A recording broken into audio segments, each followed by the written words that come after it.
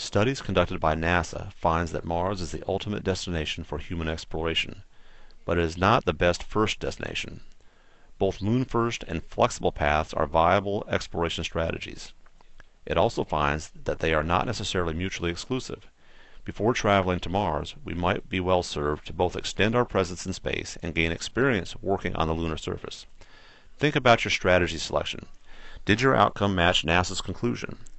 Were contributing factors such as challenges associated with heavy lift launch capability to low Earth orbit, the 7-year human spaceflight gap to launch astronauts into space, and issues surrounding the lifespan of International Space Station play a part in your thinking about the best strategy? Thank you for participating in this expedition. We hope your experience on this simulated journey to Mars was helpful for introducing challenge-based expeditions for learning in immersive virtual reality environments.